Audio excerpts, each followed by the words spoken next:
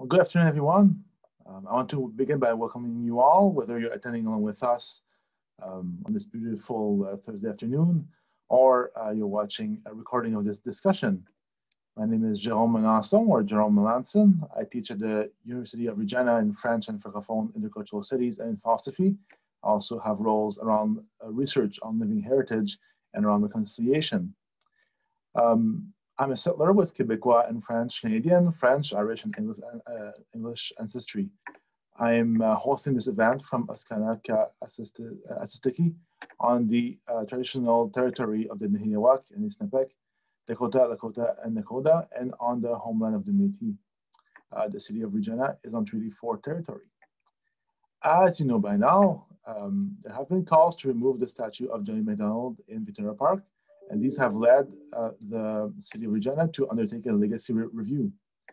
Many know by now of Macdonald's genocidal actions and policies, from the creation of residential schools to the weaponization of famines and epidemics and the withholding of help, which were some of the factors leading to the signing of treaties and establishment of reserves. These actions are not secondary to the creation of Canada, for which he is celebrated. They made Canada possible by clearing the plains, to echo the title of my colleague James Dasch's book. Without necessarily focusing on this history, this event seeks to educate the public at the University of Regina, in the city of Regina and beyond, about Indigenous experiences tied to Macdonald and the statue by giving voice to 4 panelists. So this event is hosted by the Living Heritage Identities, Communities, Environments Research Cluster as part of its sharing series, and also as part of the Equity, Diversity, and Inclusion Town Halls at the U of R. It's made possible by the Humanities Research Institute, the University of Regina Dr. John Archer Library, and the Department of Visual Arts and the Faculty of MAP, all of whom I want to thank profusely here. So thank you. It was important to me and to some of my colleagues here to host this event so that we could share what we were learning, extend our discussions more broadly, and help set the stage more broadly also for the legacy review. Alex King, who is the curator for the University of Regina's President's Arts Collection, David Garneau, whom I'll introduce in a minute, and myself had already collaborated to first draft a letter in support of the petition to remove the statue of Johnny Macdonald, along with many members of the cultural and heritage organizations.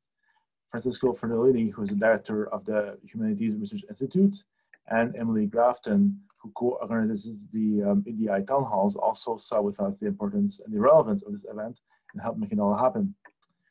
We've also had great support from AV Services and the communications teams at the university so that we can run this session as smoothly as possible. That means that you're only able to see the hosts and panelists and not each other. You can, however, ask questions at any point through the Q&A function. We'll get to these at the end of the event. So first we'll have 4 presentations that will last approximately 15 minutes. And after that, I'll read these questions for our panelists to answer. Please ask your questions at any point when they're ready. We'll get to them at the end, like I said. If you identify yourself and your role, I might also just unmute you and draw on you to ask the question yourself.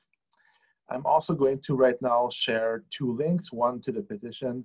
You can make up your mind if you haven't done so already, and one more to the city's legacy review so that you can sign up to get the updates. So although you can't chat, you'll be able to see it here. I'm very excited to introduce our 4 panelists. Carrie Bellegarde,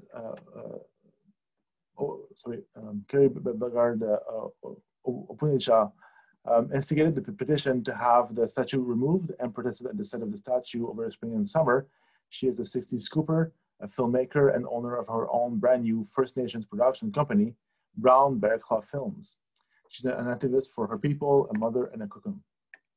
David Garneau is a professor of visual arts at the University of Regina. His practice includes painting, curation, and critical writing. Our third panelist will be Janine Windolf. She's an interdisciplinary artist, filmmaker, and educator who is based out of Regina, but working at the Banff Center for the Arts and Creativity as an associate director of Indigenous Arts. Janine's artistic practice focuses on family, culture, and community. She utilizes art and film for social change, as was he in the journey for the Regina Indian Industrial School burial site to gain both municipal and provincial designation.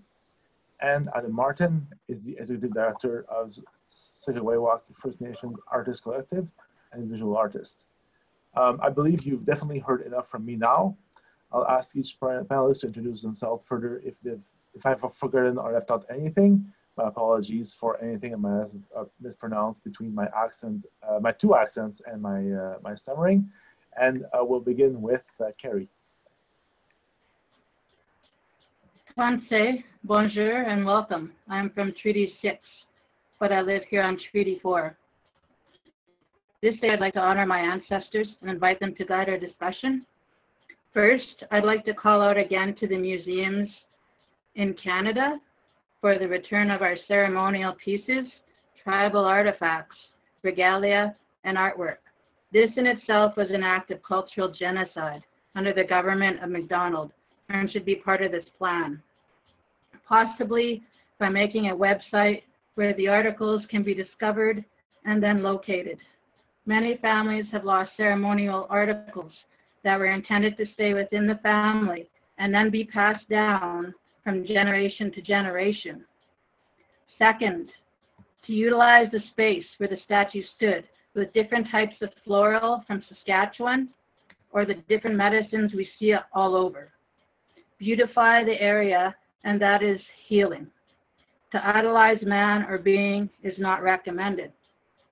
Third, if the statue remains or is relocated, add the real information of what he did, the attempted assimilation with his residential schools, and a call for removal of children from their own parents, and with the promise of returning us as civilized people. He was the architect of the Indian Act, which launched the Government of Canada on an ever-increasingly and repressive series of action policies directed toward the assimilation of us, the First Peoples of Canada. I'm a product of the 60s scoop, and I will never stop telling my story, the real horror story that is my life. The attempted genocide I have endured since the 1970s.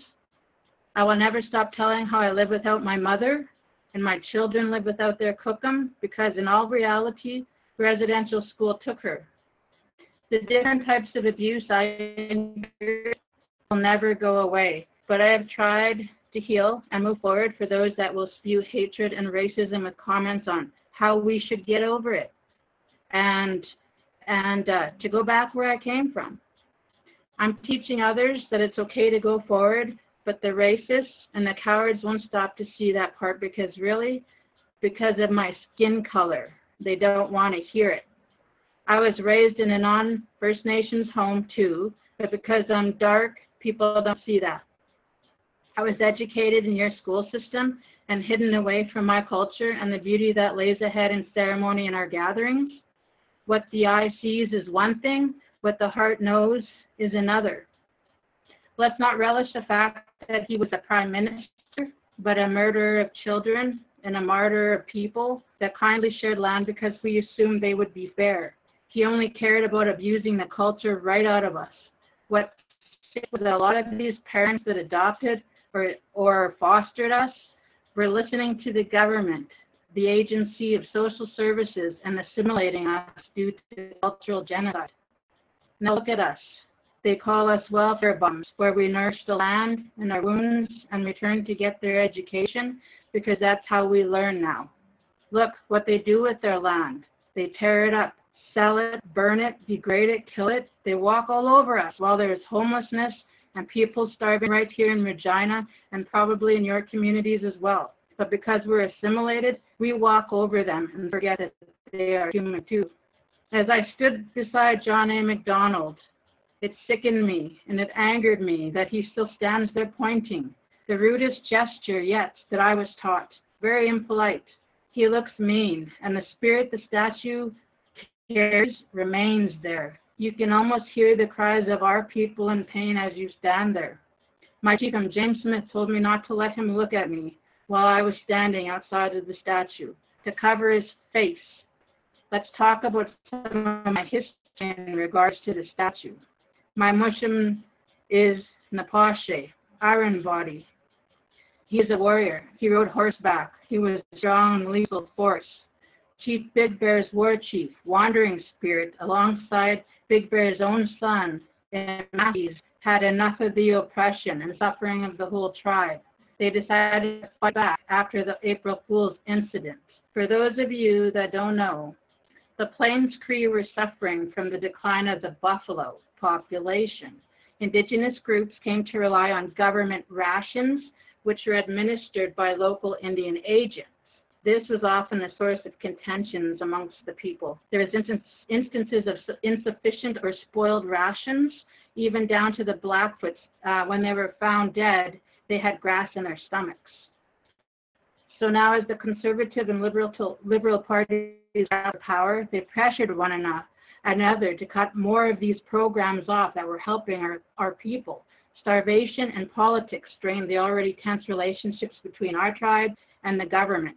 Under government order, Big Bear's band, along with my grandfather, were relocated to Frog Lake with minimal provisions or government assistance. The local Indian agent named Thomas Quinn, noted by historians as being a very mean-spirited and little man, completely lacking in compassion. He once summoned the natives around Frog Lake to the ration house in promise of food, only to declare to them that it had been an April Fool's prank and they would receive nothing. This is quoted from Wikipedia. There's lots I haven't mentioned that went on in detail, but since my experience of retelling history at the statue, a lot of people do not know the history of this Prime Minister, John A., and that the Indian Act was also designed by him, which led to a lot of our oppression. My mushum was fed up. He, along with the 7 other warriors, took matters into their own hands, despite Big Bear's warnings. Big Bear was the peace chief. The people were starving, destitute, and diseased.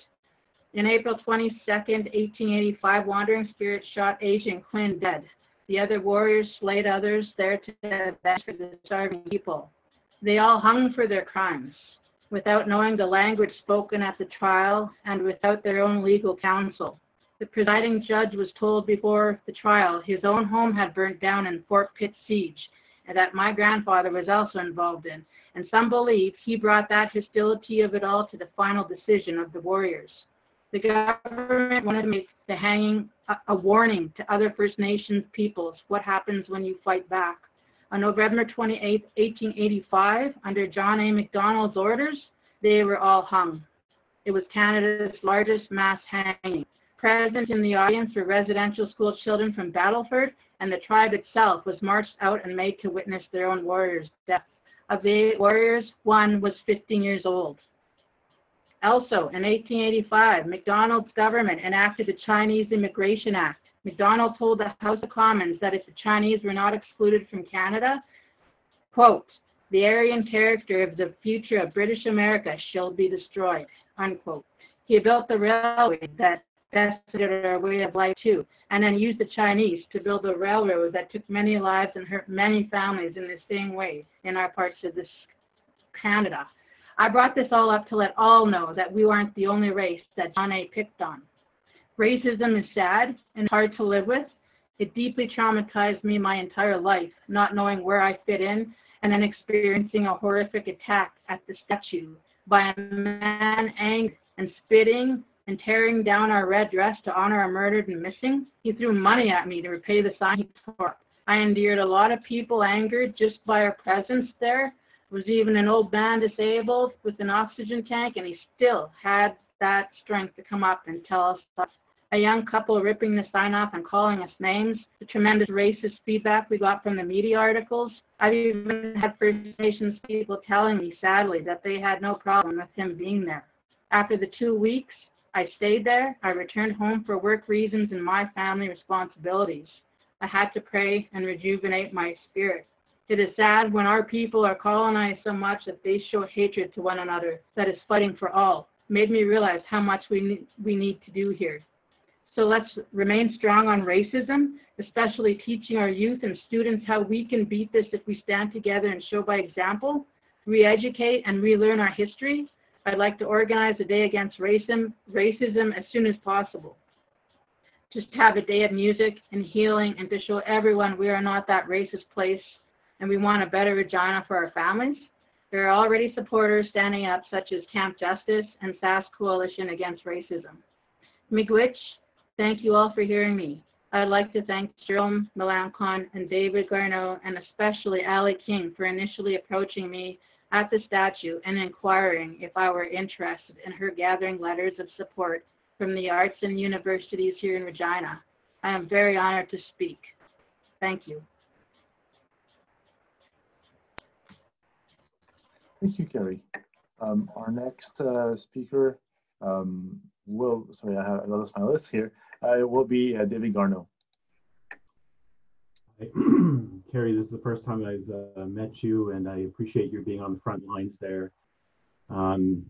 It made me think, you know, I'm not an art historian, but I think in art history's terms, and in 1967, which was one of the first times Indigenous people were allowed to have their own voice in a national, actually an international forum, was at Expo 67, and they had the Indigenous Pavilion. And all of the men who were involved, the male artists, the male organizers, are always lauded. But it was a whole bunch of women, young girls really, who were there taking the questions and the abuse like day after day, and their voices had never been recorded, telling what that was like. And you know, I'm very self-conscious that often, you know, teaching at the university, we're insulated from all of that. And so I just wanted to thank you for being there on the front lines and getting us out of our tower. So my name is David Garneau. I'm a professor of painting and drawing at the University of Regina. And I'm originally from Beaver Hills, Edmonton, Treaty 6. And I'm Métis. I descend from Eleanor and Laurent Garneau, for the Garneau district that's underneath the campus at the U of A is named for, where the high level bridge is. And they met in Red River, and she was born there, and he came originally from Sault Ste. Marie on the American side. So I was born and raised in Edmonton, knowing that history, but not calling myself Métis. It was just sort of like a family history thing. Then when I was about 17, 18, I moved to Regina, to Calgary, and then to Regina 21 years ago in 1999. And one of the first things I did is I wanted to, you know, we're uninvited guests when we're in these other territories, and you want to get a sense of the lay of the land and, you know, look at historical markers and so on. And of course, I was very surprised that we have Regina, we've got the Queen Street and King Street and Princess Street and Victoria Square. And then going there, knowing Riel's history, you know, I wanted to pay homage, find out where he was hung and all that stuff. And to see a statue of John A. Macdonald in the square was just a shock. I thought it was like a joke, you know, it was very surprising. And all I'm here to talk about is I'll talk about how it's bad art. We'll go into that later, but I want to talk about just the affect, the feeling it had. And it was a personal one. I didn't know if it was shared at all. I definitely didn't talk to anybody about it. But on November 16th, which is the anniversary of Riel's being hung in Regina on the RCMP barracks grounds for treason, I just decided to do a personal action. I'm an artist, not really a performance artist, but I made these little nooses and I would put them at his feet. And one year I put a full-size one. And it was just a personal reaction. And I thought, you know, maybe someone will see it and they'll get the connection that I'm trying to make. But I never thought, like Kelly, to really go and do something public. I just didn't know. I was also a guest here, so I didn't know how I stood in relation to other Indigenous folks and the Métis. I didn't know how people would take that. So I just would mostly, you know, avoid the park. And then about 7 years ago, I thought I ought to do something. You know, I'm an artist, I've got responsibilities.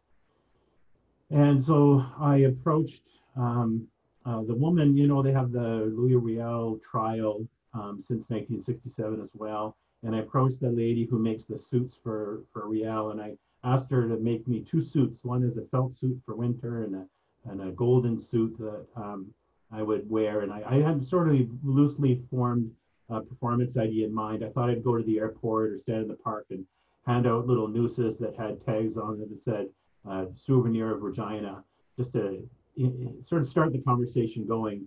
But I'm a shy person and I didn't want to do that. So I thought, okay, whatever I'm going to do, I'm going to have to wear a hood. So I put on a hood and started coming up with some ideas. Again, kind of shy, I didn't want to talk, so it was going to be a silent thing. So I came up with this performance. I was approached at the same time by Blair Fornwald, who's curator, one of the curators of the Dunlop Art Gallery, which is right on the park. I said I want to do something, and just everything came together. So in 2014, for that anniversary of Riel's hanging, I did this performance, and I'll just tell you a little bit about it. But basically, Riel comes in with a hood on, and he's wearing that felt coat. He's got a rope tied with a bunch of money bags because John A. personally tried to pay him off to stay in the States and not cause trouble. And it's like the clearing the plains story. You know, he had a family, he had to subsist, but he took the money and he shouldn't have. And so he's returning that money. And then he's appealing to John A., you know, and he's holding the same pose with the scroll, and he's trying to plead his case. And really, you know, John A., of course, is saying nothing, doing nothing. So Riel realizes that there's no point in going to that authority, but also it's counterproductive to stand as a statue and an emblem himself. And so rather than being creating a counter monument or an argument, he turns his back on it. He puts a Métis sash around his eyes so he can't see what's happening next. And then he makes a teepee and performs a smudge ceremony, and then packs up his belongings and leaves the park. And I was invited to do the same performance the next January by a curator, Erin Sutherland, who's Métis, and she was working, going to school at Kingston, and that's John A.'s hometown. And then later, when they were doing that hideous Riel opera, I was invited to do the similar action at the John A. statue in Ottawa next to the Parliament buildings. And by that point, I felt it was just turning into an act. And some people were moved for sure, but I didn't want to do it anymore. But a few years later, I was invited, CBC TV wanted to revive this discussion of the monument. So I did it again. I got a chance to bring out the gold suit. And this time I had a firmer idea that I really wanted the statue gone. Really, I didn't know what I wanted before. I just wanted to avoid it. And in that performance, I spoke in the gold suit, and I tried to convince, so I'm as Riel as a statue, trying to convince John A. as a statue that we ought to retire, and we can talk forever in a museum face to face, but this is disturbing the future, the lifestyle, that any kind of conciliation wasn't going to happen if he was going to be there. But even if Riel was going to be there, you know, the monuments to, as Kelly mentioned, monuments to humans are counter to Indigenous ways of knowing and being. So at this point, that's my interest, and Kelly, I agree with you wholeheartedly. I would like to see a substitute, but not a European style monument. I'll just raise this quickly, it'll come up later, but the action plan for reconciliation has a few things about art, not much, but one of them is to create monuments. And really it's following the European mode. Almost all the reserves I've been to, they have a big rock with words on it. And that's not a good thing to do with grandfathers, for one thing, but also it's not being imaginative, it's not thinking. And so the idea of making a garden of Indigenous medicines, I think, is great because it'll require care, constant returning and visiting. And something that, I haven't heard anybody defend the John A. statue, because they're not visiting, they just in principle. Anyways, that's enough for me. Thank you, Miigwech, and I'm looking forward to the conversation.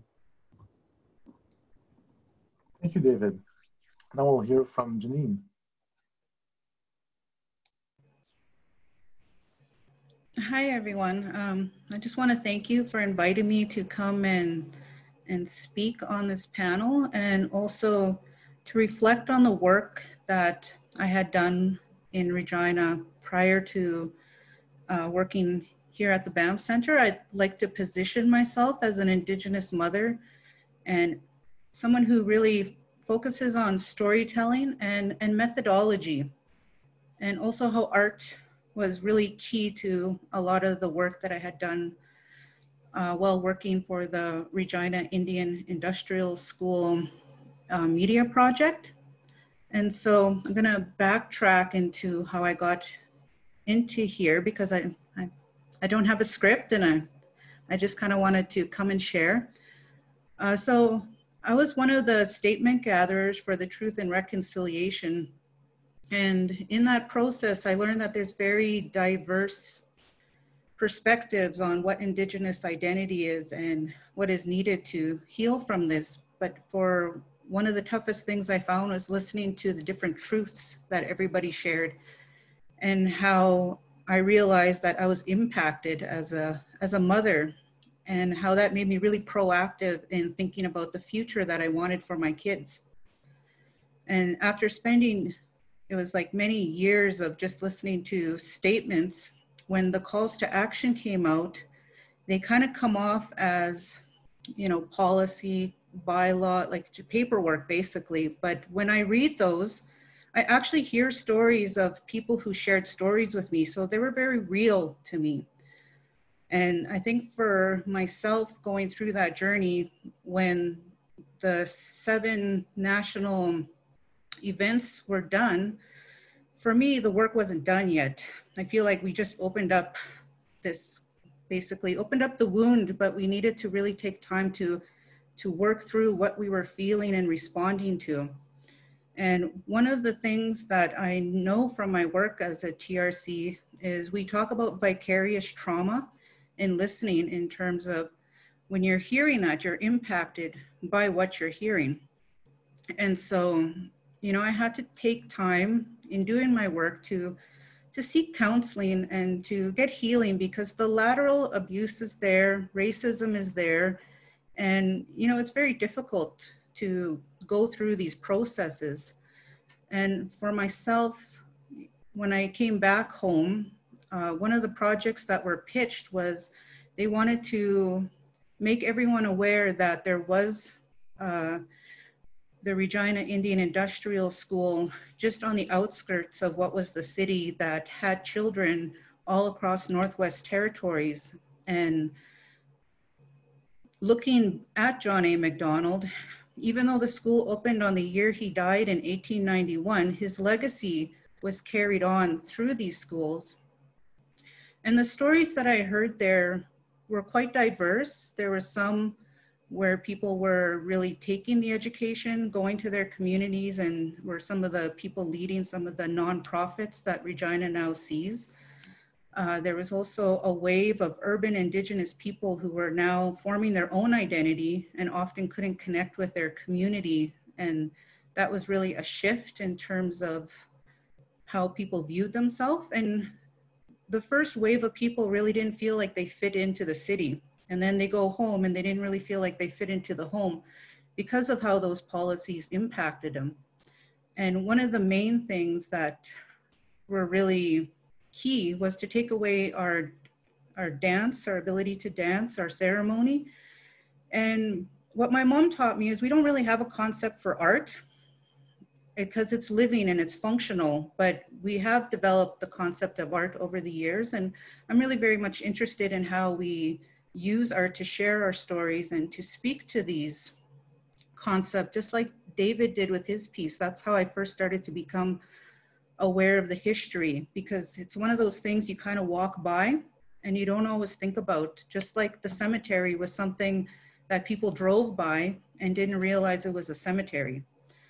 So for myself, in doing that, I think what I learned is it's the methodology and how you do the work that was super important. And at the TRC, they were always reevaluating their approach, but they realized when you go into one community, it's not going to be the same for the next community. So it was important to be kind of responsive in that way.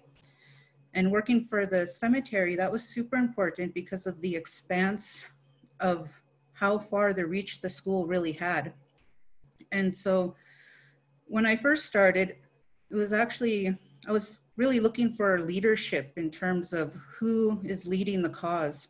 So I actually sat on a lot of city council meetings and listened to a ton of stuff. And this was kind of fit in within, at first it was at the end of the agenda, and then slowly it became more of a priority and we could get through it a little faster, which was, you know, really important. But the reality was, I don't know how many hours I've sat in those meetings, and I think what for me was what I thought was just creating a documentary and bringing awareness actually became several years of my life in terms of not only creating the film, sitting at City Council, meeting with different working groups with both church and the First Nations working group.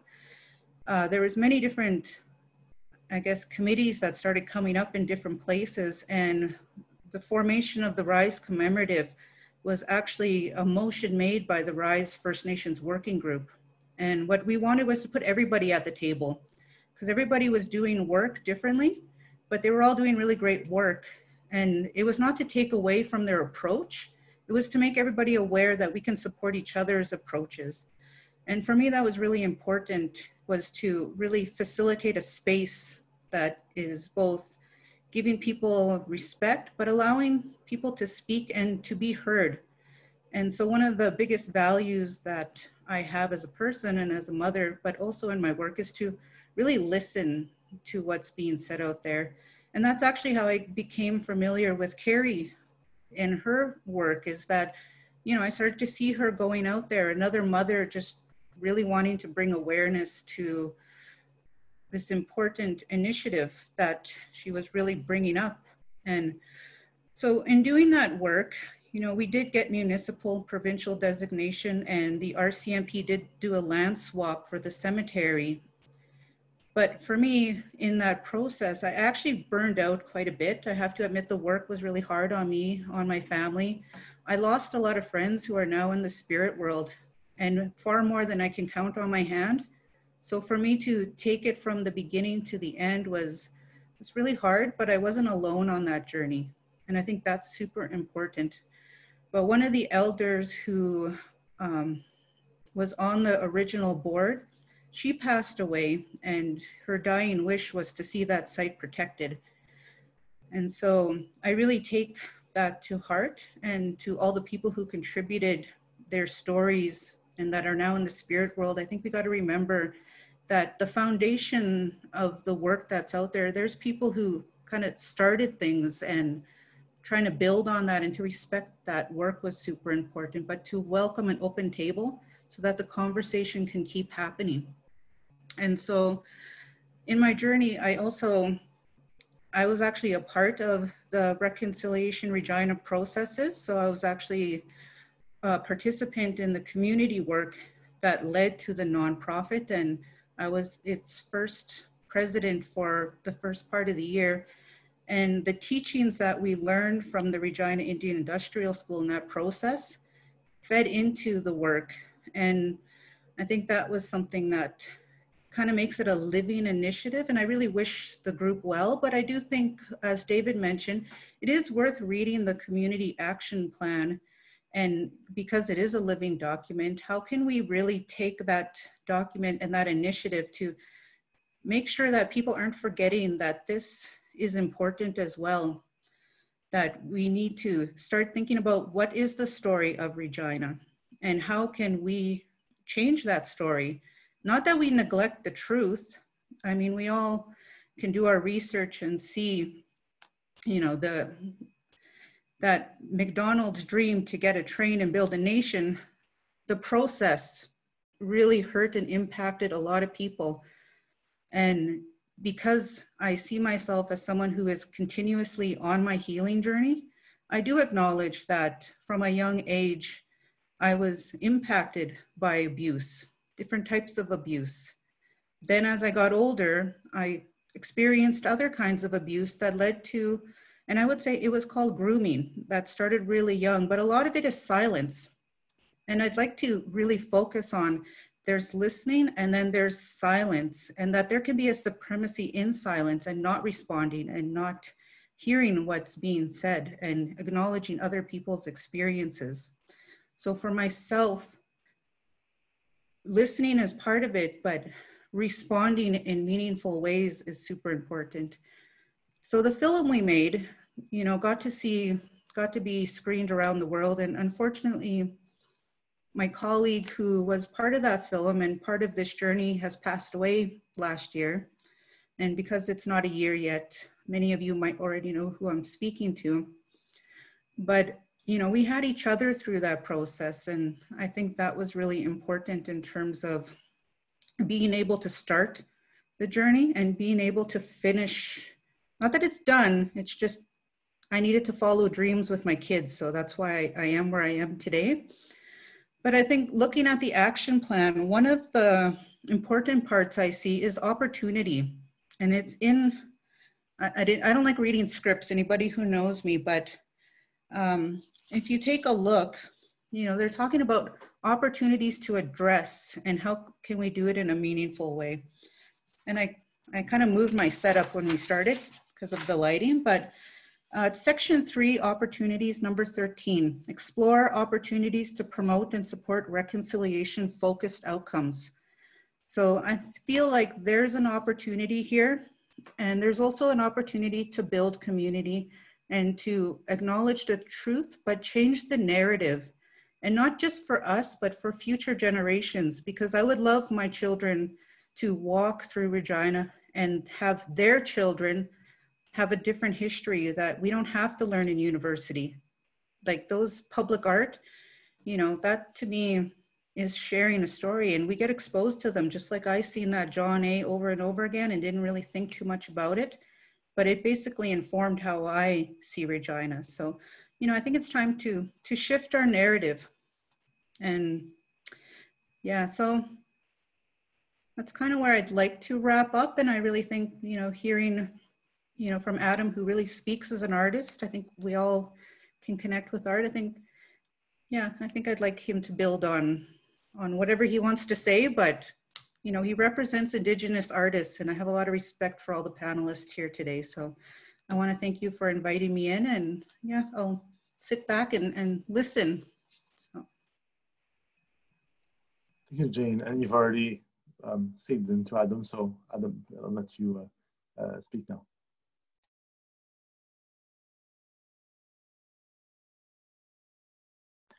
Adam, hold your taskbar down. Classic faux pas of not unmuting. My name is Adam Martin. I am Ginyagahaga, Aboriginally from Six Nations of the Grand River, which is in Southern Ontario. I immigrated to Treaty 4, Regina in 2005, and for the First Nations University of Canada, and I got really entrenched in the community.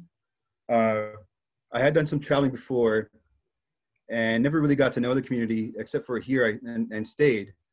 And to be honest, I thought, you know, moving around that, you know, Indians, we're all skins here in the same game.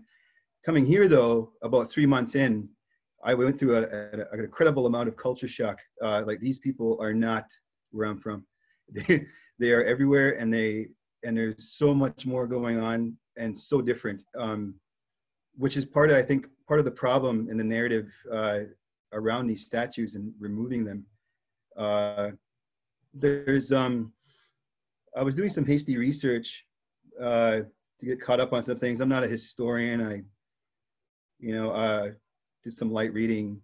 I actually did a little bit more research when I was in the First Nations University TP Liner project. And I was given the residential school TP. It was incredibly difficult. It's put away, but that's when I got into the basis of the residential schools, Dudney and John A, and how close they were. So when I was making some notes, I'm more attuned with what, you know, is happening now. I suppose I'm active. I don't shy away from, you know, the racism on social media. You know, it's actually amusing most of the time. And so I was going to lean towards this white fragility and white privilege sort of narrative. That's what we're really up against. And sure enough, there's a guy in the Q&A, and I'm pretty sure I know who he is because he came up when we tried, well, not that person specifically, it could be. We tried a cultural appropriation panel a couple of years ago, and there was a person that was quite vocal about, like, this is a one-sided thing, and you know, where's all the opposition? This isn't fair. So there's a lot of whining and crying from the, in particular, the European Canadian population. And I think there is some parallels. I mean, if there was a statue of, or even, we all know about it, I mean, it's very difficult to you want to be careful when you're speaking about people you have respect for, elders in the community, living or past. I thought that was important to mention. So, because I did find on YouTube the agenda with Steve Paikin from 2015. It was Sir John A at 200. So there was a panel of these 5 people, 2 female, one female was Canadian Chinese, and the rest were white, of course. So it was really like disturbing, like watching how these guys, they were just total fanboys, writers and historians, very knowledgeable, but they were all kind of like united in like you know, really getting off on like this pride and that they have for the guy, like they grew up with him. Pretty disturbing stuff. So but the Chinese Canadian woman whose name I forgot, she actually brought up John Dashcox. Is it? Yeah, sorry, Dashcox, Clearing the Plains. Anyway, she brought up that book. It was a new book then, and she spoke up for, you know, the Indigenous community, and really tried, but they were very dismissive, of course. I mean, and that's what it's all about: white fragility, white privilege. It's and this guy in the Q&A is obviously an expert. Again, it doesn't matter what anybody says. You know, they're going to go full Karen. So we can let him do that. But I can answer to his cries about, assuming it's a male, about, you know, an opposition. So growing up, I didn't really care about Canadian history. I still don't. I mean,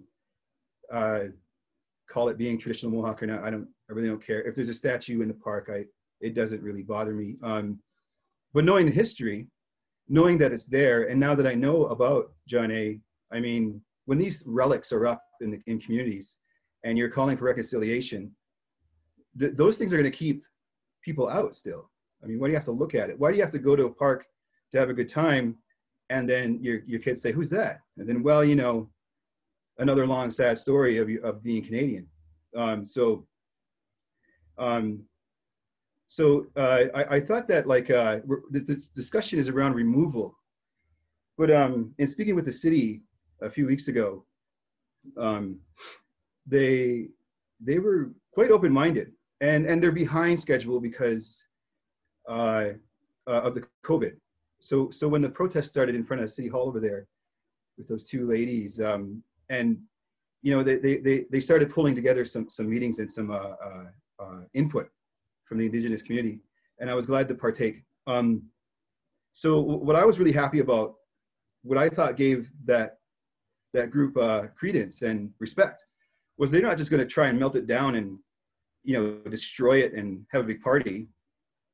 They were willing to, like, they were trying to explore ways to put it somewhere else, and it reminded a museum. I mean, their answer was to move it to the legislative gardens, which, you know, what's wrong with that? I mean, who could really take insult and problem and whine and cry about that? But then what I found out was asked when I asked where Louis Riel was actually hanged, and apparently where that statue is situated, John A., it's like within feet. As I'm told, I wasn't there, I don't know. It was like in the middle of that street, as I'm told. David shaking his head, but somebody from the city explained that to me. So this is just what I know. Sorry. So I thought, like, that's a really kind of a Trump thing to do, you know, that I'm in control, I'm in power, like this, we're going to put this here so that it's going to remind everybody of like everything.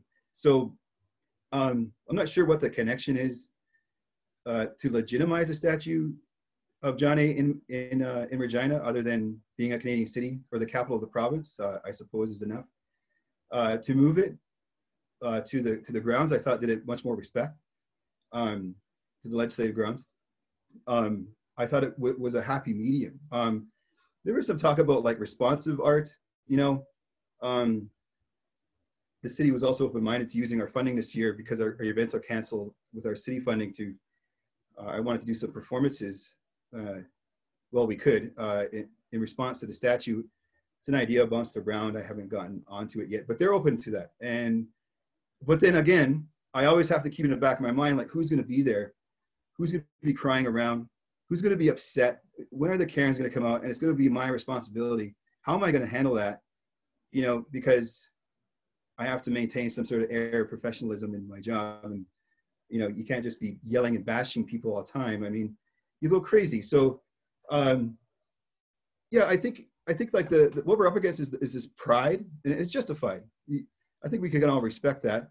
You know, simple answers like putting a statue of a chief across from him. Yeah, well, then which chief? Who and how big? And then who's going to make it? And then you know, who's involved? Who's going to fund it? Who's going to do it right? I think my immediate answer would be, you know, we could do it ourselves. We could do it on our own. It can be done through Sagewawak. You know, the First Nation University is a monument to itself in itself. You know, to the people and to the province, to this country, how far things have come. I'm really worried about. I'm always worried about. You know, when is it going to be that I have to face off with some hurt Karen out there that's screaming at my kids because, you know, they're brown, or, you know, moving here, it's quite different. The attitude's quite different. It's definitely no utopia back home, but it's becoming more prevalent. The white nationalism, the right, and it's really prevalent here. And I think that's why we always have to be tiptoeing through the tulips with things like this, because we have to like do our part to educate everyone. But, you know, why is it always up to us? Why is it always up to the artists? What, you know, the community workers, the knowledge keepers, when we're all involved in the same economic system, we're all involved in the same education system. There's all these promises up and down and money from the government, and everything never changes. And so here we are, and I would invite everyone to that Q&A button if you can, to see, because I would actually support if he ran a panel. I would support something where, yeah, let's keep it there. It's like, yeah, well, let's keep it there. Not, I mean, but that's just personalized. The last residential school closed here. Oh, in 1996. I'm having some internet problems, it looks like. But I think I'll just conclude my rant with those particulars. Thank you. Thank you very much, Adam, and thank you, Jenny and David and Kerry again for what you've shared with us. We have quite a bit of time for a question and answer session. If some of you have followed the Q&A so far, you've seen a few exchanges already. So I will bring up this question that's been asked already, which has to do with, you know, why remove this statue compared to other statues, right? So what we're reading here is that dating back to before the classical age, immortalizations of leaders and man as an abstract ideal have existed. Museums in Europe and beyond are filled with statues of Roman emperors, many of whom lived worse lives than the late Prime Minister Macdonald. Traditions across the world have iconographs of their leaders immortalized. The iconographs and statues are just that, rather two-dimensional representations of the historical figures they depict, often awarded based on a specific aspect of their lives, or even a small collection of deeds. These statues are not put up for the people of today to look back on their lives as a Bible of sorts, rather they are put up by the people of the time to represent a cultural ideal of that time. It is not his genocidal endeavors that Johnny is immortalized for, rather it is his role in the construction of this country. This in mind, what good does it really do to remove history rather than increase the transparency through the fogs of time? So I'm happy to let any of you, as David's already unmuted himself, so I'll let you begin. Yeah, those are very good points. And certainly not all the statues from all ages have survived, right? So people take it upon themselves regularly. You call them icons, and it's called iconoclasm. And the iconoclasm is the destruction of your own idols because you no longer believe what they stand for. So that's a thing. And often the things that are kept are so beautiful that you forget what they represent in terms of the individual person, but you're so intrigued by that. This one doesn't rank. So it's interesting, if you go to the statue of John A in his hometown, it's actually quite beautiful. It's raised up really high. And the one in Ottawa is gorgeous. It's up higher. I'd have a hard time on the art aesthetic side removing those. This one's not very well made, not very interesting. It's only good quality for me is that he's down low, so you can address him, you can put things around his head or whatever you want. The other ones are quite high up. But also it's important to realize that that statue wasn't put there when John A. died, right? It was decades later. It's a 1967 project. It's also wasn't put up there by Indigenous folks collecting the hat, you know, and collecting money and building it because they really wanted to celebrate the guy. And it wasn't the Chinese Canadians. It's a white statue of a white man for white people. And that's why I think white folks should decide to support it or take it down and have their reasons rather than the generic ones. It's your statue. You figure out what to do with it. That's why I have mixed feelings. I have suggestions, but it's your thing. But it was built in 1967. It was placed in the city where Riel was hung. You don't find one anywhere else in Saskatchewan. In Alberta, where I'm from originally, there isn't one there. There isn't one in Manitoba. There isn't one in Western Ontario. There isn't one in all of British Columbia. There was one in Victoria. They put it up for a while. The Indigenous folks complained. They took it down. So in all of Western Canada, the statue is only at the place where Riel was hung and just south of the atrocities in Battleford. That's not an accident. That's a provocation. And that's why it's irritating. You know, you can ignore a lot of things, but this is a deliberate provocation of white Canada against Indigenous Canada. And it really can't stand. And if we want to keep it standing, it's not for these generic reasons about it's an artwork. No one's actually made that statement, that he was a pretty good guy, except for these miserable things. We'll then contextualize it, sure. But those aren't the reasons it's there. It's there as a provocation to Indigenous people to say, shut up, watch out, or you're going to get payback. And Carrie's put her body on the line there, and she saw it played out in real life. That's all I have to say. Does anybody else also want to answer this question? Adam? I just wanted to make the observation, those antiquity statues, they were often painted. They were colorful and skin tones were correct and such. They were just they were under the paint. The paint wore off on a lot. That's in order to make them white, Adam. The original ones actually did have quite a range of skin tones. That's a really important observation. And the white, there's some wonderful articles online about the whiteness of the statues. And again, that was in the 19th century that was promoted, right? And that this is the birth of race as an idea, as an ontological hierarchy of humans. So we didn't set out this event as a dialogue. The goal of the event isn't to have a debate, and definitely not to settle the issue. Right? It's about sharing a few views that we don't often hear at length. Right? This is not, we don't have an hour and a half in the media about the views to remove these statues. So we want to make sure to get that across. It's up to us here today to settle the issue, to decide who wins a debate, who is right and who is wrong. In that spirit, though, I will leave a couple of comments that are up in the question and answers here that we could come back to eventually. We do have another question here, asking the panelists whether you can speak to the importance of First Nations and Métis representation in Regina. Some people have called for another statue or a plaque to provide equal representation for Indigenous folks. They have their own feelings about this proposed solution in this time of reconciliation. What does the panel think? I'll just say, because we actually tried something. Frederick Dupre, a friend of mine, and I wanted to do a counter monument and have a Riel statue in permanent dialogue or on the alleged land. We weren't sure. And we even approached Joe Fafard, and he was game, and he drew up a drawing for us. And it was going to be a Riel sitting on a big rock contemplating. And I love the design because it wasn't celebrating his leadership and masculinity. It was about this moment of doubt and crisis, kind of a Garden of Gethsemane moment.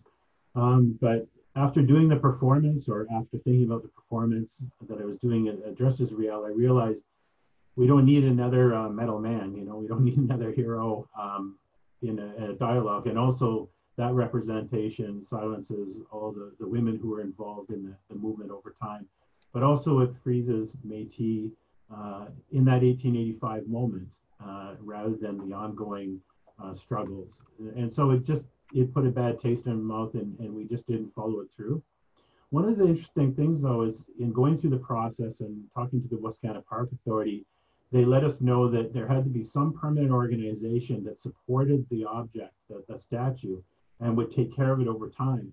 And that's what made me think about, Kelly and Janine were talking about this, about other kinds of monuments and the idea of a garden, and maybe we could pass it on to that. But from an Indigenous point of view, you on the plains, again, Adam, I don't know what you Mohawks have for statues and stuff, but on the plains, you didn't make monuments to individual people at all. And the idea of the permanence wasn't important. But the notion of Indigenous visiting, of a cyclical going through powwow or coming back through ceremony, and all of this is totally makes sense. So the idea of a garden that has a cyclical nature and that it requires care and visiting, and that if it no longer meets the needs, it dies off rather than stays there, is an important Indigenous counter proposal. And I would love to hear more about that.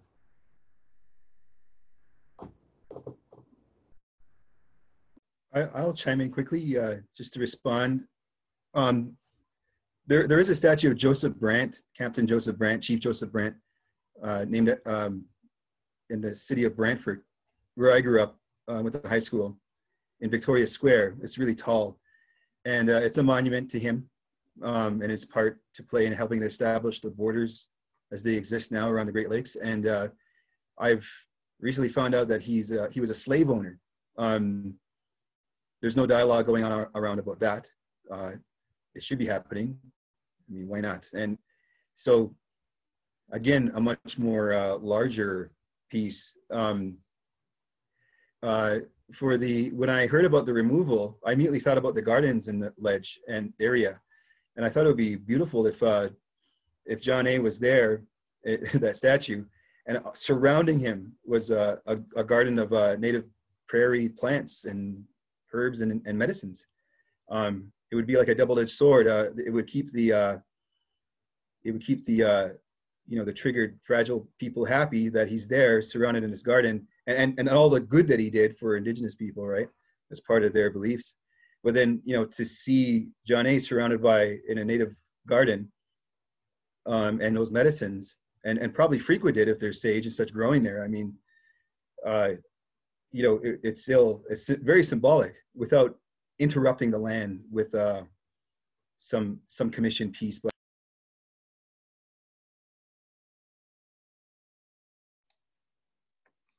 I wonder if Kerry and Jane had any thoughts about this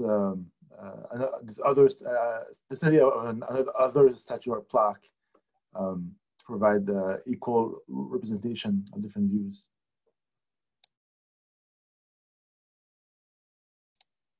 Jane? Well, I don't necessarily have an idea of what can replace it, but I'd like to go back to the methodology and the conversations. Because I mean, in the Q&A, yes, we're hearing chats, and I really refrain from labeling people. So, I think the more important thing is, what are the ideas coming out, and how is this an opportunity for education? Because I do think what I learned from RISE and the work that we've done is the film helped create a discourse that wasn't there before, and then other people were brought in and added to that discourse. And now I know, and from what I've been told, it's been basically put into the education system with not only our youth, but in the university levels. And so, that process that I mentioned before can be really important in terms of building relationships. And I think whatever ends up being there, and maybe it's supporting an idea, like having prairie natural plants there is important, because I know in Hawaii, when I went there, they were actually removing foreign plants, and that was how they were going back and honoring their past. And so there's all these possibilities. And for me, you know, this is a forum we can sit and chat and talk about it from the different perspectives. But, you know, where can this conversation go? And I mean, I've worked with the city in every initiative that I have.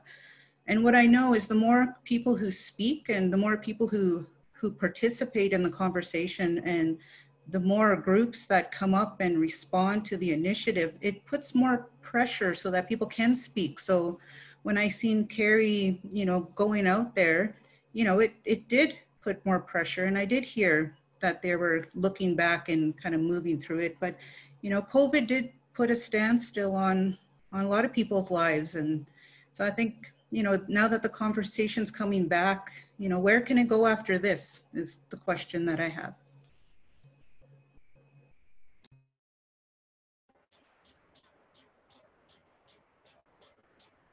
Go ahead, Carrie. Can you hear me? Okay. I think I still strongly believe in, because I was raised in a home where they taught religion, that in the Bible it says not to idolize anything like that.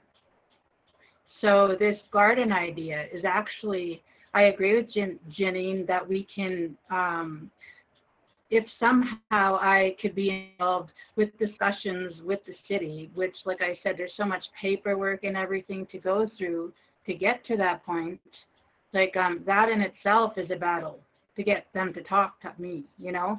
So, like, I mean, I get the same output from them that I always get, some automated message. And I feel that if there was a group of us that could approach the city with the gardening idea, maybe we can take that if the statute is coming down, which talking with the mayor, I have a good relationship with him. I try to be fair. That is the one thing that, so when we started this statute, it wasn't just tear it down and burn it.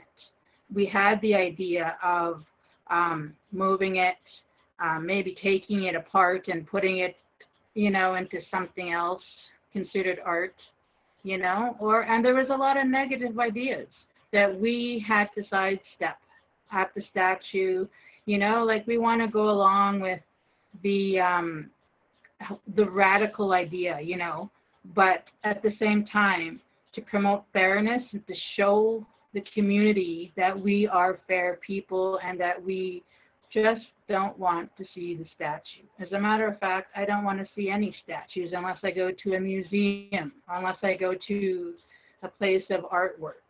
So I'm just hoping that, yes, that idea is recognized, that we are making those choices ahead of time and not just trying to tear it down.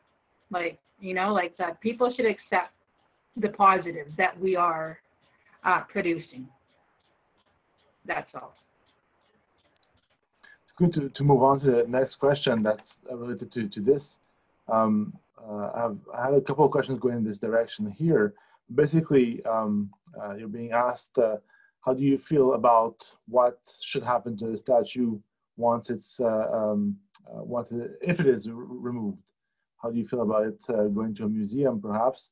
It could be the RCMP Heritage Museum here, as somebody suggested, or to a different art museum.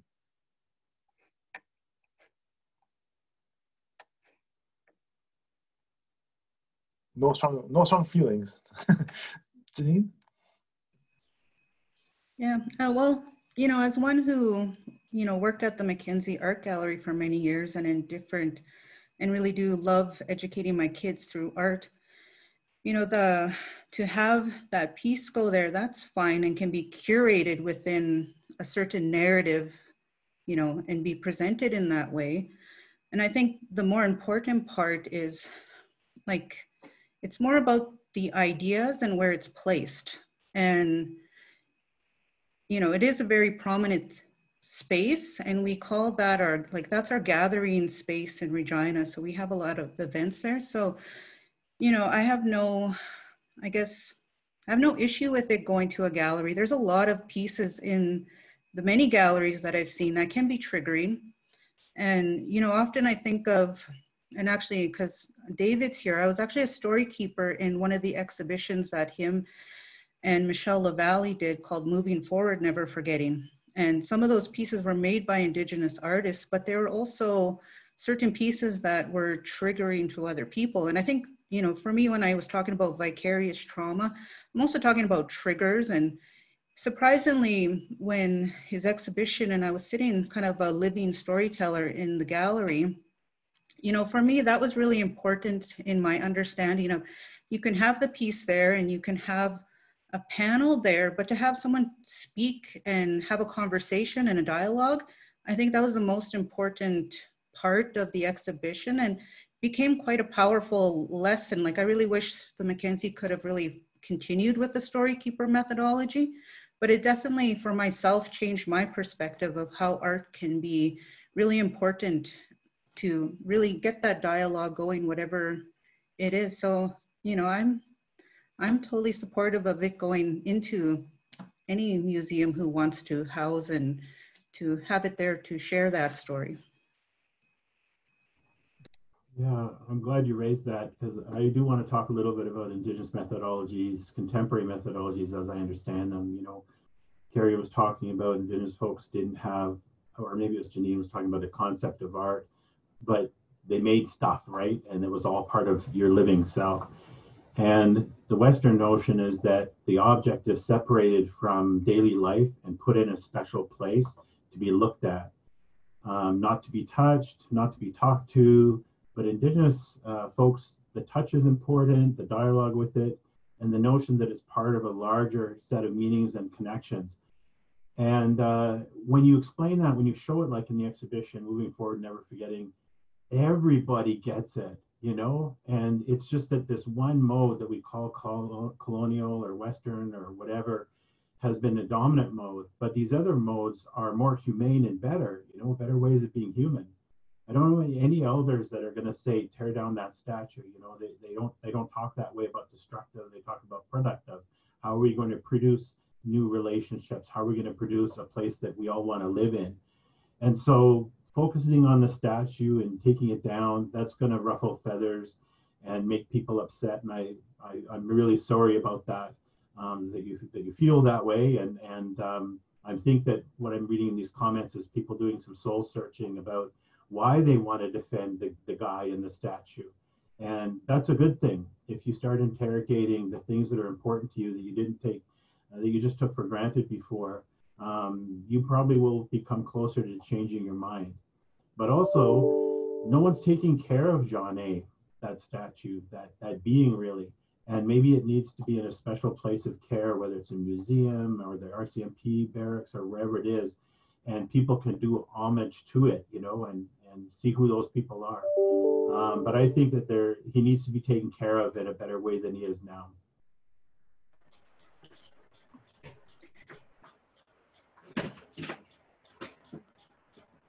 Go ahead, Carrie.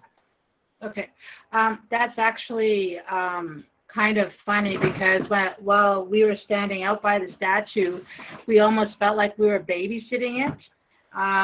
You know, it was just weird because, you know, I'm there, tear it down, and like, you know, but we're trying to keep it safe, and yet it seemed to have gone through more vandalism. So we were trying to save that, you know, have people, you know, leave it alone and stuff, but we want it removed. And we're trying to put that out there, that we were not for tearing it down and making, you know, the way America was going and with their statues and stuff. We were trying to do it fairly. So just to bring up that point.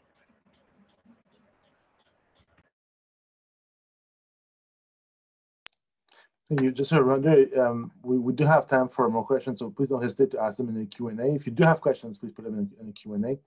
I just want to make sure that we have time for a variety of questions here. I'll take the next one here. It's a question about public perception and the role of the media. no matter how often we tell this story in this day of social media, the comments, and we've heard about that, the comments towards anyone who wants it removed are harsh and negative. The amount of racist comments is disturbing. What message do you have for mainstream Saskatchewan media when covering this issue? I want to follow up on a point Adam made earlier, and that's this notion that, I can't remember how you phrased it, Adam, but it was about being in these places, you know, Indigenous person in Regina or Indigenous person at the university or at the Mackenzie Art Gallery or wherever. And I certainly felt that when I first moved here, and even when I was doing my education in Alberta, that, but that's changed, you know, things have actually changed. And what I feel now is that there are these networks happening, and online helps a lot.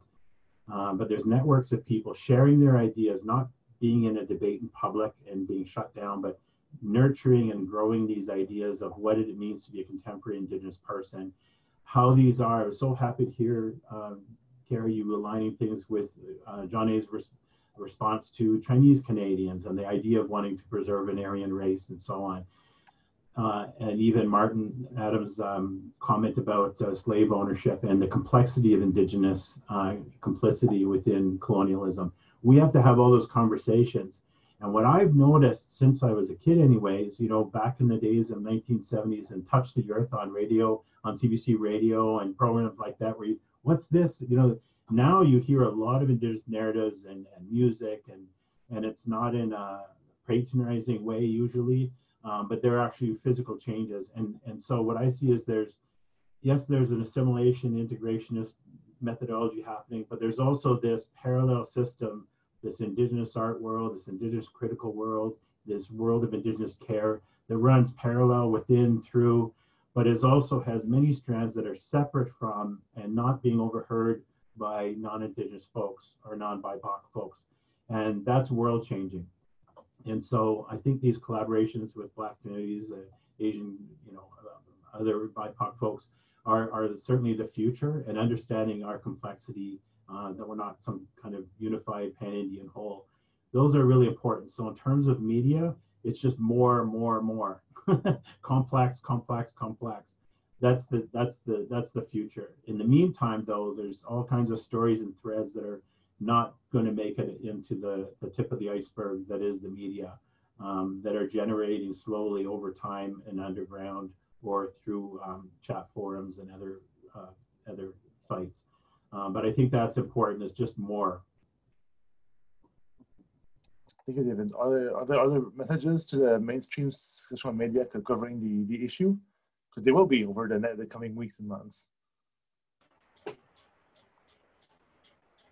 I'll address the racism. It's like you can go and look for it now online. And sometimes I will get right involved, because this is like, you read, okay, so you go to the Leader Post and you'll see an article about, I don't know, the grain prices went down. No one's discussing that. But if you go and put up this article about the statue, oh my goodness, the comments, it's crazy. So I guess what I'm saying is that you kind of have to self-regulate and see what's important to you and what's, you know, like where you should step in and comment. And I've noticed that I could waste all day commenting on various issues, which could be the oil, it could be our foster kids, it could be missing and murdered. These are many things that I stand up for. And you wouldn't believe how much problems people have with like all of those. So I guess it's how you take care of yourself while you are addressing the racism across the media. That's pretty much what my opinion is. It's the importance of actually addressing it, right? And not just showing it, right? Adam, sorry, go ahead. Yeah, like it's any article to do with indigeneity is often attacked, and it's, you know, 90% of the time is just really, you can tell there's just really simple stuff that not really thought through or well read. It's more of a reaction, and it can be viewed as racist. Otherwise, sometimes it is blatantly racist, and most of the time it is just sort of veiled. You know, But I think I do have confidence that, there is a small group out there, a smaller group, that whatever steps they have to take for themselves to move beyond and past talking about John A. Macdonald statue as being, offensive. Proposing the idea of removing it is, if it's offensive, I think there's a very narrow group of people that are, I'm very confident there's a lot more people that are open-minded.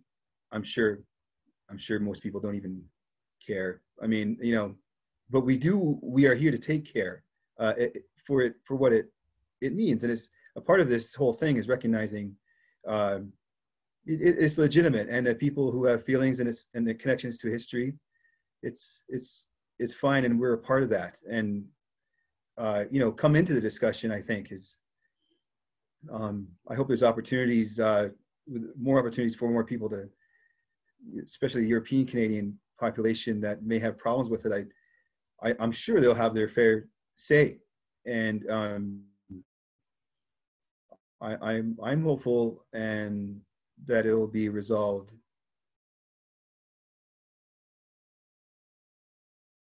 Go ahead, Jean. Yeah, in terms of like my experience dealing with the media for the Regina Indian Industrial School, like for myself, I've seen, many different approaches, and personally on my end, I just ignore all the comments, because generally they're just people who are, there to argue, and they're not really giving you stories or anything that's educating you. So, that was my way of doing it. And my former collaborator, she loved to read them because she felt like we got to respond to these in our movie. So, one of the comments that really stuck with us was when it came to the cemetery and why it was forgotten. The biggest comment that really stuck was, well, why don't Indigenous people care about their kids?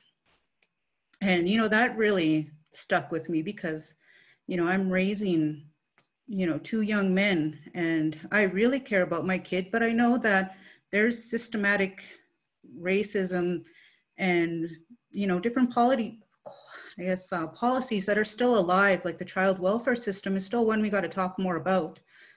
And so, for me, we responded to it into the film by talking about the generational gap that's there, and how a lot of people were not living in Regina. A lot of them were actually spread across what is now Manitoba, Saskatchewan, and Alberta, and didn't necessarily have that connection. And it was in oral stories, but it wasn't in the media. So how we worked with the media is we actually created an information package so people understood the steps and the conversations and how the process was moving along, kind of a living document that got added and was given to the city as well to help them see where we were coming from. And for me, that was important to do that because, the reality is not everybody knows the work that was done before we got on the media that day. And so, that was key. But also, got to remember, not a lot of people even read the article that they're commenting on. They see the title and then they have all these big opinions, and then you read into it. And then you're like, okay, well, I don't think they even read the article because a lot of the things they're talking about are addressed in the article. But I also know that as media, there's good storytellers who are able to really, get to the heart of a story. And then there's others who are just trying to get the story out there. So I've learned that there's really, and it's a tool, and tools can be good and bad. And same with people depending on, their perspectives and understanding of the topic. So when I have a really good reporter, then I definitely, will give them the one-on-one. And if I know someone's just going to turn what I'm saying into something else, because I've been taken out of context so many times that I just learned that that's not a person I'm going to go back to and give an interview. But the reality is I try not to give too much attention to comments, and some places even shut the comments down. But if you're not moderating it, then you're just leaving it out there, and it's a reflection on your media outlet in terms of what you're leaving and let sit. But it's a lot of work, so I mean, I'm not complaining, but I know some people are more proactive in moderating, just I guess, really harmful racist opinions versus something that's actually, you know, building on that conversation as it was intended to do, the comment section. So yeah, just some thoughts. Thank you, Jane. We have some great questions coming in late here. So here's what I'm going to propose we do.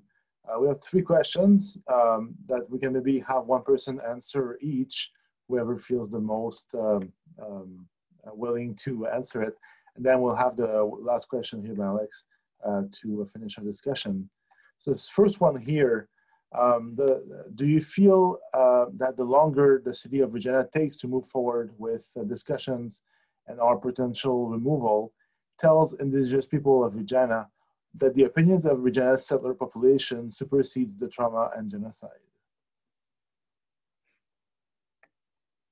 If one of you wants to take this question.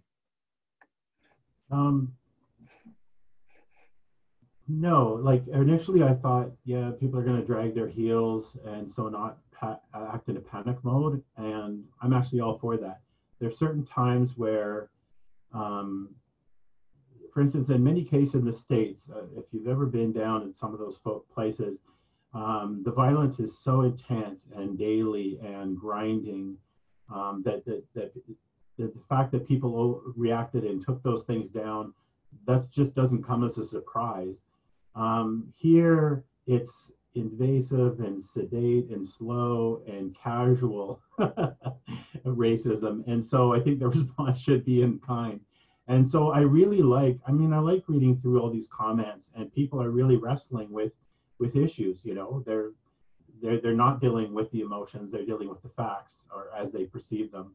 And as Janine said, you know, let's go story to story. You know, if you want to change people's mind, let's go story to story. And then you'll get a sense of why people feel a certain way. After one of the conversations I had, like when we do these performances, we have a panel afterwards, often at the library or wherever.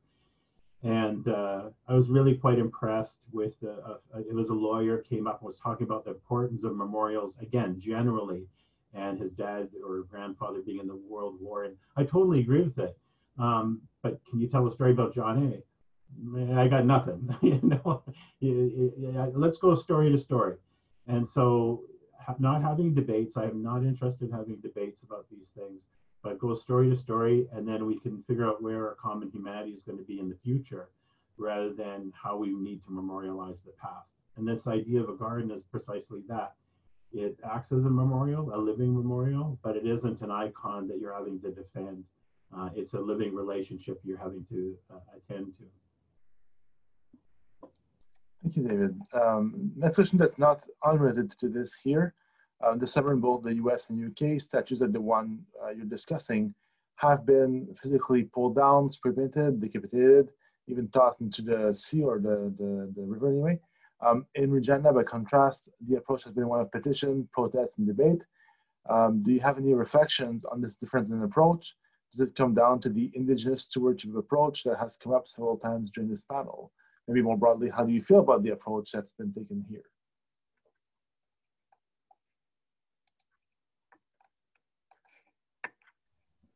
I wonder if it's, I think it's part of the people that I do. Yeah, I think it is that there's, you know, a much more like respectful ways. I feel my wife is from Pasqua and our kids are from there. So, you know, getting to know their family. I mean, again, and not to generalize too incredibly, but I think it is a little more about cooperation and listening. At the same time, you can't deny the oppressiveness prevalent on the prairies, Western Ontario, all the way to Okanagan. I mean, it's hard, and realizing that. I mean, I think that statue, if somebody really wanted that statue down, they would have found a way and did it by now. So, yeah, I think it's, you know, people want to trust, and people want to, again, believe that things can be worked out. Yeah, I think it's more to do with the people here, the real people that are here, from here, to take the initiative in this way.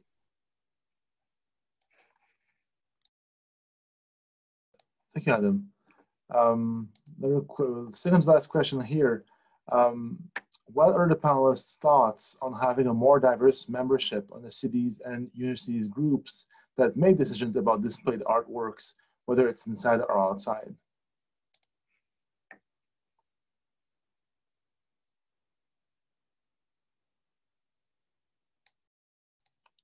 Janine, Yeah, no, I think that's a really great idea. I mean, and I've been really, thinking through this, that there's the ability to consult, but in order to reflect on it, you really do need someone sitting at the table who can speak and to elevate the conversation and reinforce those perspectives. So, when you get the information back and it's on paper, unfortunately, we all go back to our default and our worldview. So to have someone kind of keep challenging, and it's a process, so I'm not necessarily, I think it's a great idea, let's put it that way.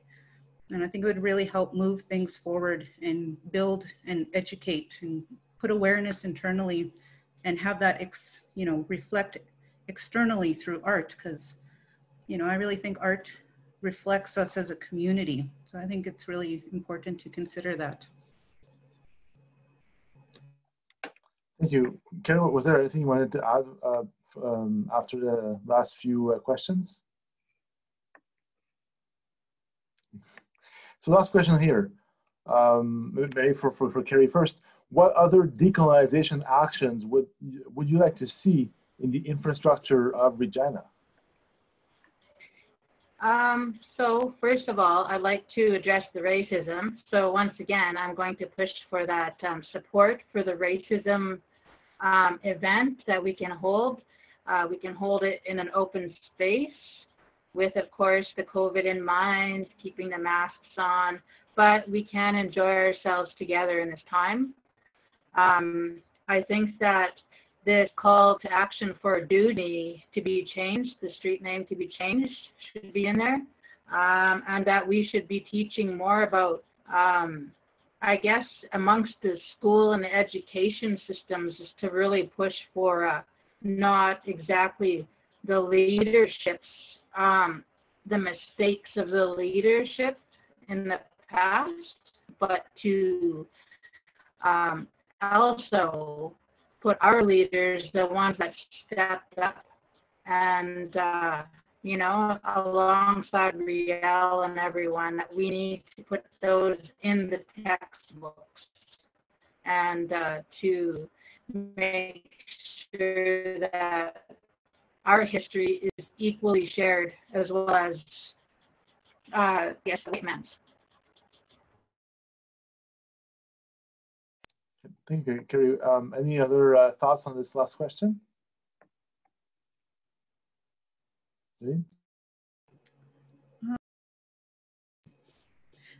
I just would like to say, just to keep the conversation going. I mean, this is one, platform, and for those who have opportunity to keep that conversation ripple affecting into the community so that education does happen.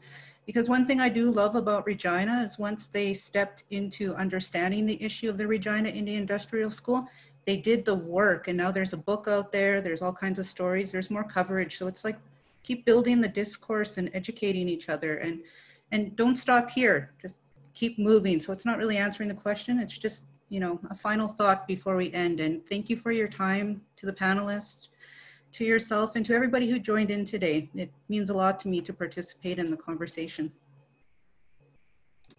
I'll follow Janine's lead here, and here, since it is 4:30, I'm going to allow myself a last thank you to our four panelists.